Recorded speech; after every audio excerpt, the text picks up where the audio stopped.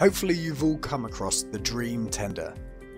A nice, tidy, well-organised set of documents that clearly and concisely explains what you, as a bidder, need to do in order to prepare a response. But sometimes, and I'm sure you'll face this eventually, you come across a real mess of a tender, where the buyer clearly doesn't know what they're doing and decides to throw as much information at you as possible, hoping you'll figure it out. I'm Sean from Frameworker, and this is 6 steps to navigating nightmare tenders. We'll start off with the ideal standard for tenders. Here, you'll likely see 3 main documents: the contract, the tender instructions, and the specification. Some tenders may have extra appendices, but this is the trinity of documents that any good tender needs. The contract covers the terms and conditions, things like payment terms, liabilities, what breach of contract looks like, etc. The tender instructions is exactly that. It's the rules you must follow, summarising what the tender will ask you to do and how you will be scored. And the specification, or statement of requirements, provides you with the detail of what you will need to do for the buyer. It's essentially a list of duties that you will be required to perform during the contract. However, your nightmare tender, for some reason, has 14 separate documents and presented in no particular order. The buyer has thrown in things like a KPI framework, historical performance data spreadsheet, their delivery standards, their code of conduct, their tender document, instructions on how to use their procurement portal, a general specification, a tender submission pro forma, a set of definitions, their template schedule of rates, a technical specification, and a few others for good measure. So where do you begin?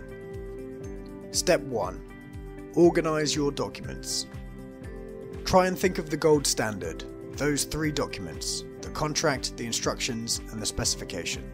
Make 3 folders with these headings, and a 4th called appendices. Now start moving the tender documents into the relevant folders. Step 2. Read the instructions. Now that the documents are a little bit more manageable, have a look in the instructions folder and read through the documents in there. This should give you an idea of how the tender will be scored and what criteria they will use. Don't forget to take note of the deadline and method for submission. You don't want to miss this date or get this wrong. Step 3. Summarise the criteria. Take note of the criteria by making a handy spreadsheet, listing roughly what each quality question asks, any word limits, and its weighting. Step 4. Make a checklist of the submission requirements. Again, from the instructions you should have an idea of what documents and in what format the buyer wants from you. Make a list so that you can work through this at the end of the tender before you submit.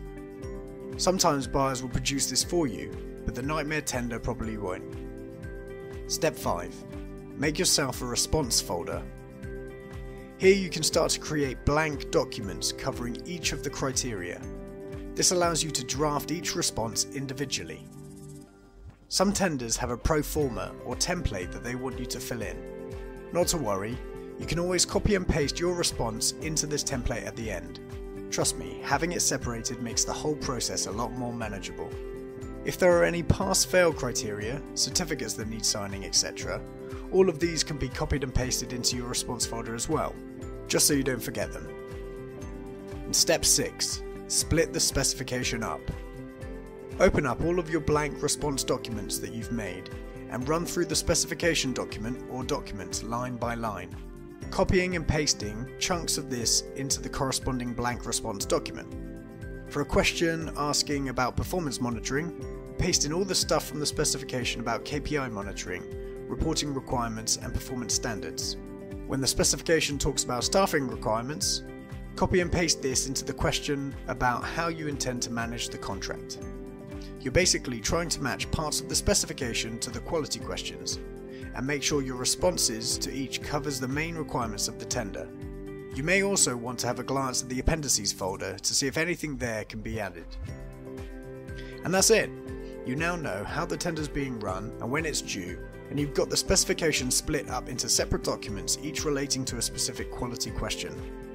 Now comes the hard part, writing a response for each question that ticks off the requirements and answers the questions within the word limits. We love producing this content and supporting local businesses access public sector contracts, but we do need your support to do this. Please consider following us on Twitter @Frameworker3. Congratulations to Daniel Follows for winning our social value giveaway for a free 1-hour Skype consultation. I'll message you to arrange a date, and for more free resources on tendering and procurement in the UK public sector, check out our website at www.frameworker.co.uk.